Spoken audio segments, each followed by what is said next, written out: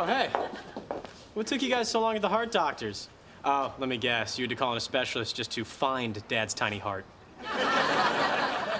You know, we could call in a specialist to find my foot in your ass. We're gonna need an ass-footologist, Stat. Your father's blood pressure is still high, and the doctor can't figure out why. So he wants to send some moron over to find the source of my stress. And I said the source of my stress is when you quacks try to pad my medical bill. And then the machine went beep and the appointment was over. You know, I don't know what you're so worried about. They're just gonna blame me. Shrinks love to blame the wife. What do they know? They're barely doctors. The stuffed animal, box of tissues could do their job. Why is Red so stressed? It's a mystery. Just like when Nancy Drew had to figure out why the man in the clock tower was so mean to his cat. And what'd she find out? Oh, I don't know. Books are too long.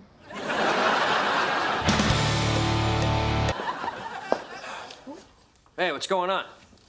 Dude, we're on TV. Does this thing work? Hey, Steven, point it at me.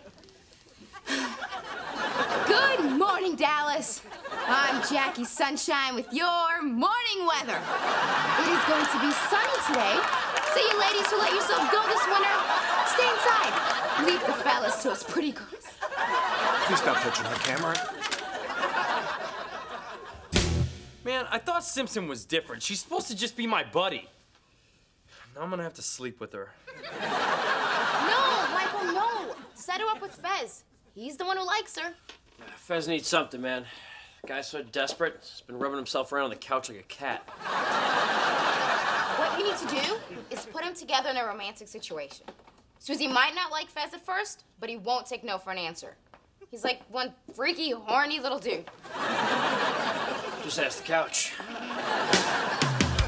And then, my dad actually gave me a compliment. My son's a fine young man.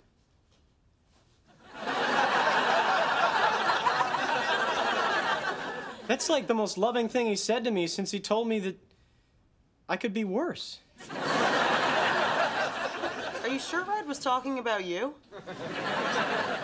I mean, I love you, but you are a little high maintenance. And not in a good way like me. Remember when it took Red all summer to teach you how to catch a ball because you're too scared of it? First, Red had him look at a picture of a ball. Then he put him in a room with a ball. And then he moves him closer until he wasn't screaming being right next to the ball. What is so scary about a ball? It's that people throw it right at you, okay?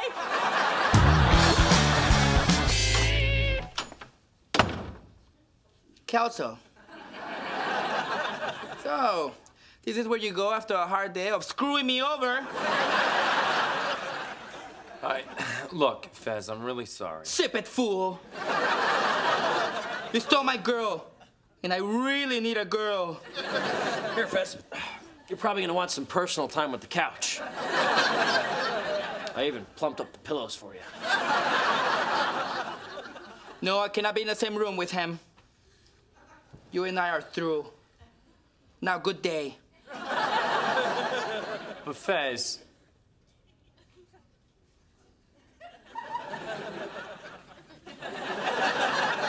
Fez. He said, but Fez. Oh, I heard him.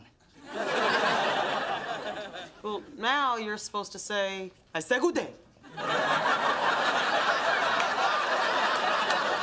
Yeah, and then we all know that you're really mad, but eventually you'll get over it. Oh, you like that?